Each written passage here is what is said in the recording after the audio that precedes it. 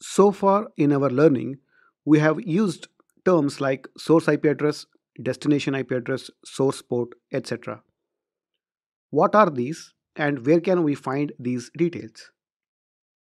Before trying to decode what these terms are, let's take a real life example to make our understanding more clear. Few years ago, maybe around 15 to 20 years ago, people used to communicate using postal letters. There were different types of postcards. One of the forms of postcard was something like this.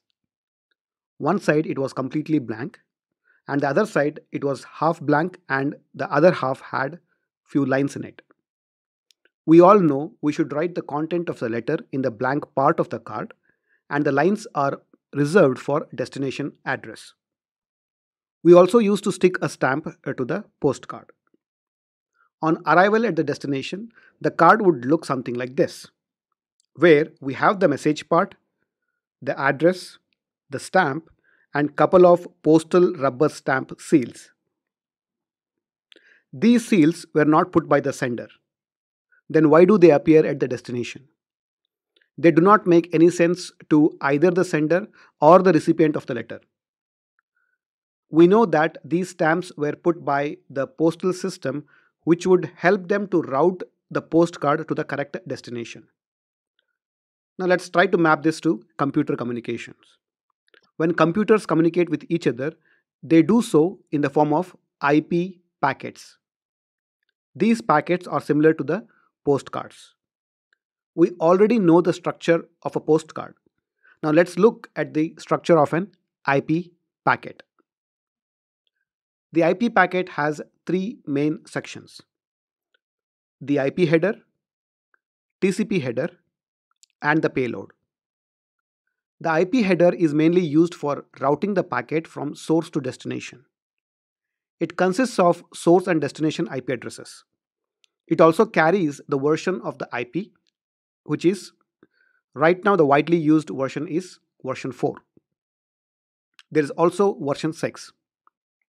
The TCP header is the part of the packet that helps in error-free transmission. It consists of source port and the destination ports. It also has something called as TCP flags. Usually, the IP header and the TCP header are combined together and referred to as TCP IP header. The payload section contains the actual data that is being transmitted. A packet has a limit on how much data it can carry. The limit is 65,535 bytes, which is roughly equal to 64 kilobytes. If the data is more than 64 kilobytes, then it is broken down into multiple packets. The overall IP packet structure might look intimidating to you, but do not worry. There are very few attributes that we are concerned about during our day-to-day work. The important fields in the packet are source IP address, destination IP address, source and destination ports, TCP flag, and the payload.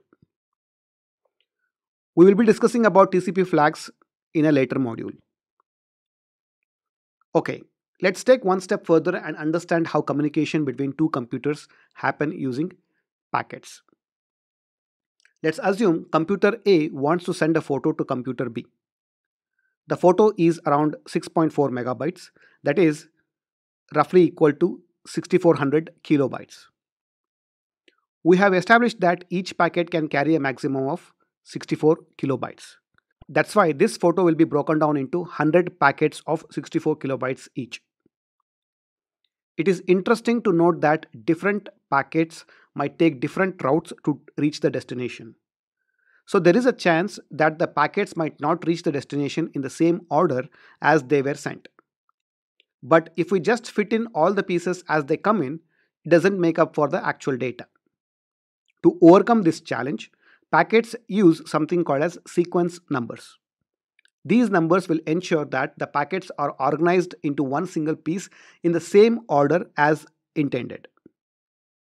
We will be learning more about sequence numbers in a future lesson.